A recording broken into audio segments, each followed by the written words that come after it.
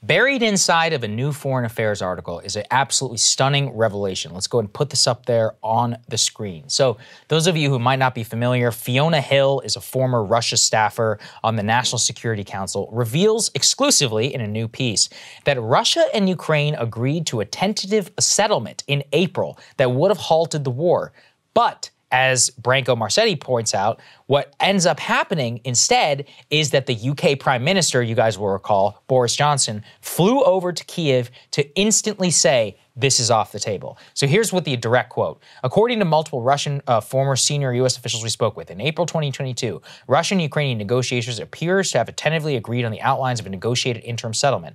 Russia would withdraw to its position on February 23 when it controlled part of the Donbass and all of Crimea, and in exchange, Ukraine would promise not to seek NATO membership and instead receive security guarantees from a number of countries. Remember, those very, very, very early days of the war, we thought that that was a very distinct possibility. They were sitting down in Istanbul. They were sitting down also, in some of the contested regions, even during the actual invasion and push on Kyiv. Then it all falls apart. Billions of dollars of U.S. weapons and, some billions, not as many billions, from the U.K., and then a paltry, tiny little sums start to flow in from France and everybody else. But the Anglo countries, Britain and the U.S., make it clear, we don't want you to sign a deal. Right. Zelensky sees that his real money train and by political necessity, the Ukrainian population wanted to fight. And then the foreign countries are like, no, we don't want you to give in at all. We want to keep the war going, or we want to stand up. Our own populations are now,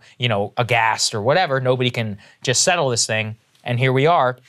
And to be frank, as where the battle line stands right now, this is basically exactly what's happened, except now a hell of a lot of people had to die for the Donbass region. Yeah. And now Donbass is gone. And look, we'll see if that southern offensive by the Ukrainians amounts to anything. Personally, I have my doubts. This is, it really is a bombshell. And you lay on an important piece too, which, yes, we know it was UK Prime Minister Boris Johnson who made the trip specifically. This was according to reports in the Kyiv press and the Ukrainian press, specifically to say, we do not want you to settle. We are not ready for this war to end.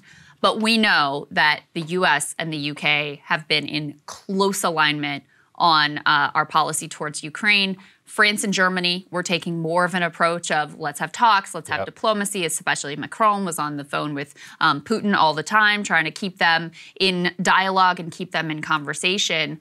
At this point, also remember what happened is Russia was sort of bogged down. Things hadn't gone well for them. All the analysts were sort of wrong about how quickly this was going to all occur. The Ukrainians were doing much better than expected.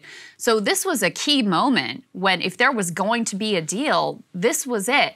And now you have Zelensky much more consistent in the press with we're going to, achieve our maximum, so we're going to take back Crimea, we're going to take back every square inch of territory.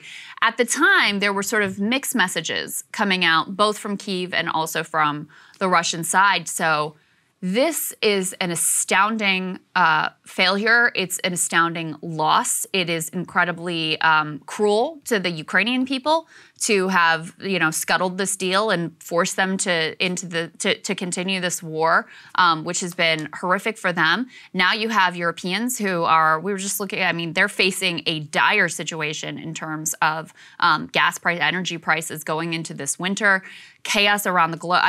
In my view, scuttling this deal is a world historic error and disaster from a human perspective. Yeah. So really key detail here. And also great commentary and, really noteworthy that this gets mentioned not at all, barely noticed in the mainstream press. This is one of those things, I'm going to read about that in a history book in 20 years. Yes. We'll finally get all the details, and it'll be kind of like reading about the telegrams in World War I, which you don't get to read them until 25 years later. Yeah. So that's what's going to happen, and by that time, we'll all learn how it worked out. And I'm going to venture to say that probably is going to be better than whatever ultimately the real, negotiated settlement whenever this ends after much and hardship. A lot of other people will be dead, unfortunately, for that reason. So be it. We'll see you guys later. Cable news is ripping us apart, dividing the country, making it impossible to function as a society, and making it impossible to know just what is true and what is false. But the good news is they are failing and they know it.